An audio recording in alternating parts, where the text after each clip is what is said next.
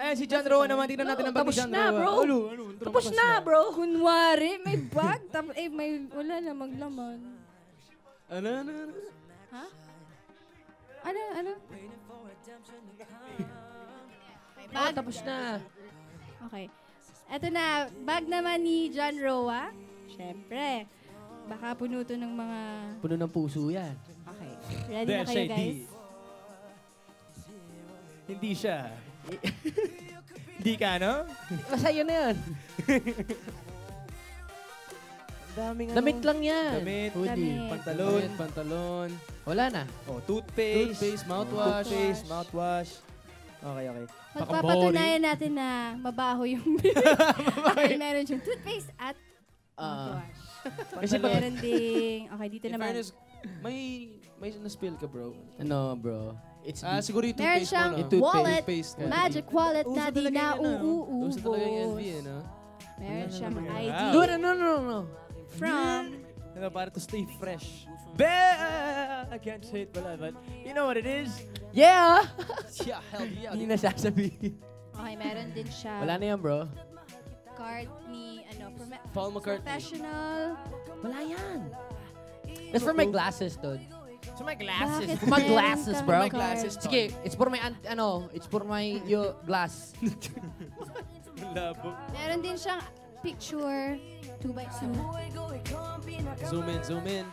Guys, mapapatunayan talaga natin na ang boring ng bag ng boys. Oh my God. Uy. Walang Yeah, tama. tapos ang kalat-kalat. Kasi di naman tayo talaga nagdadala ng bag Wala anywhere. kayong makeup kit. We don't actually carry, we don't carry bags. O kasi pinapalagay niyo yung gamit niyo sa bag ng babae. Well, wala naman kami babae, so... Bulsa lang namin. Of course. Kasi ano naman yung kailangan na lalaki? Cellphone wallet, diba? Cellphone wallet, house keys. Cellphone wallet, Meron din house siyang keys. Cellphone wallet, lip balm. moisturizer. Moisturizer Nice. pala. Moisturizer. Yan, Meron din siyang spotless white cream. Oy! In fairness sa'yo, natuwa ako sa bag. ng mukha. Guwapi. Meron din siyang... Papalit ng Pabango. pasingin eh. No. Hindi kulong yan, Mama May. Ano to? Try mo sa... Ano yan? Sa mata niya, sa glasses niya. Okay. Try mo sa mata mo, baka... Para sa hindi mga nakakaalam, may grade po yung glasses ko. Anong grade? 350. Alaki ka grade 5. Grade 3. Corny. Napaka-corny. So guys... Wait lang, mandaya mo. Ano? Show mo to, wala kang Kami bag naman. na dinala. Wala akong bag. Hindi ako nagbabag eh. Anong hindi na Talaga Wala lang. akong bag. Asan na yung bag ni Maris? Di ba ba't Maris closet siya dapat bag din ni Maris? Wag Pakuha na. natin yan. Daya. Ayan, Maris, mag-spill ka na.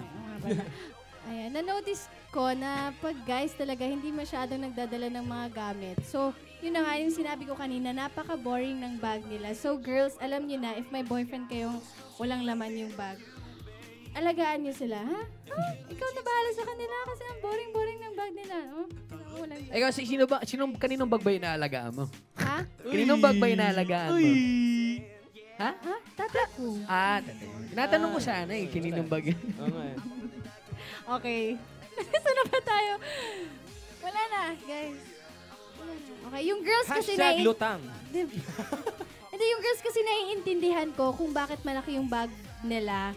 Kasi dami nating mga gamit na kailangan, aminin naman natin na puno ng gamit yung bag namin. So, it's a galaxy.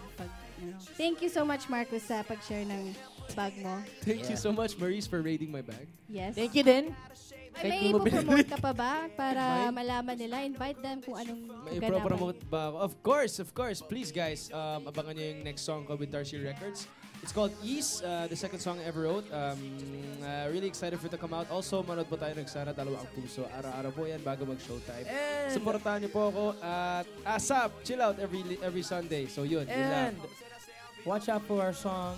Yes. Beautiful. Coming soon. Coming very And soon. we're also talking about a song, right?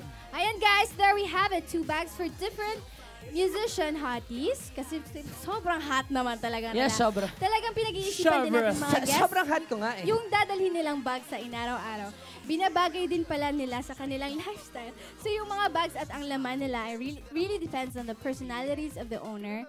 At palakpakan natin sila for being so game. Gentlemen, thank you so much for sharing a peek into your bags. It was very interesting. Sobrang interesting talaga. May last words ba kayo para sa ating mga viewers? Wala, yun lang din. Maraming salamat.